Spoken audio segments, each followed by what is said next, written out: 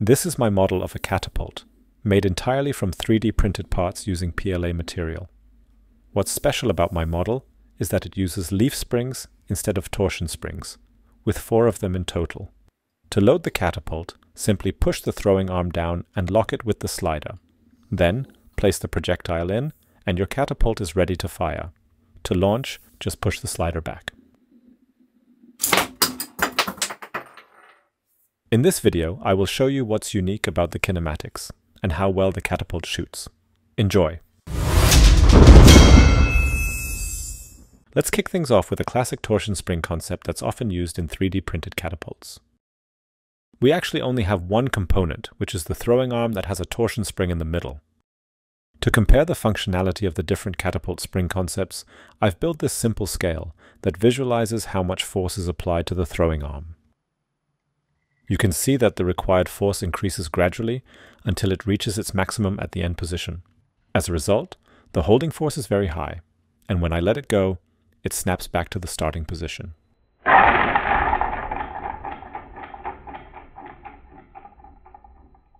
Now let's check out the kinematics I am using in my catapult. We have the throwing arm, the leaf spring, and the connecting arms. If I pull the scale back, you can see that the force goes up at first, just like we saw in the torsion spring model. But here's the interesting part. As I keep moving the scale, the force keeps dropping until there's almost no force left at the end.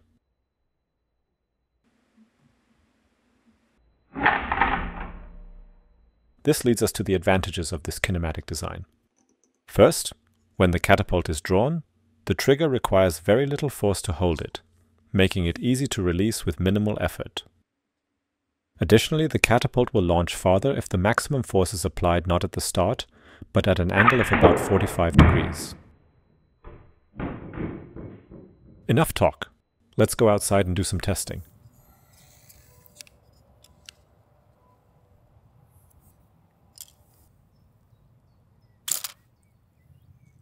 Not bad. 10 meters or 33 feet with this little catapult. But I want to shoot further. So, I scaled up the model by 210%, pushing it to the limit of what a standard 3D printer can handle. Let's see how they compare.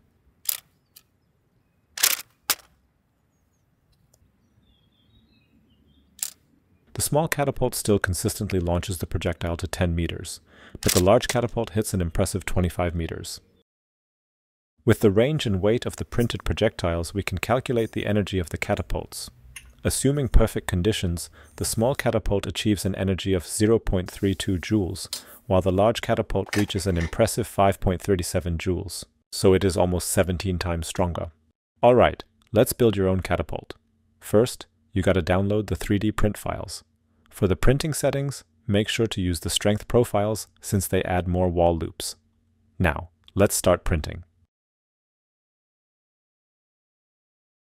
Let's move on to the assembly. First, we need to separate the pins. I wanted to print them individually, but they kept detaching from the print bed during printing. Next, take the connection arms and push the pins into the hole on the curved side. Make sure they stick out evenly on both sides.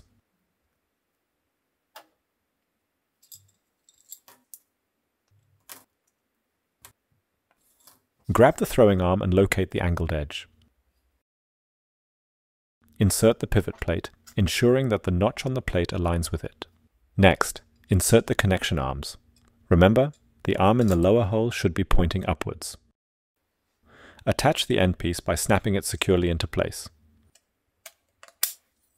Repeat the process for the throwing arm on the other side, but mirror the assembly.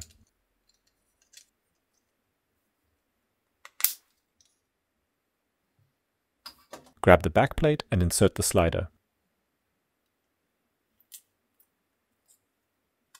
Make sure it moves freely. Take a side frame, with the line facing outward, and snap the back plate into place. Now insert the front plate and do the same, securing it properly. Grab the middle piece and click the stopper into place. Then insert the leaf springs. Next, snap the assembled middle section into the side frame. Now insert the assembled throwing arm, making sure it points toward the locking mechanism. Finally, take the other side plate and snap it in. Insert the remaining pins to complete the assembly.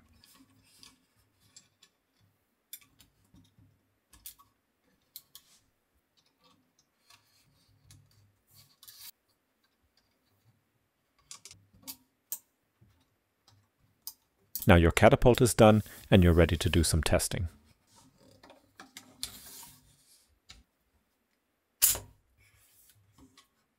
Just remember to be responsible.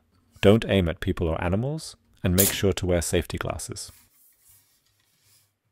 If you enjoyed this video and want to see more content like it, please consider subscribing. And as always, have a nice day. Thank you.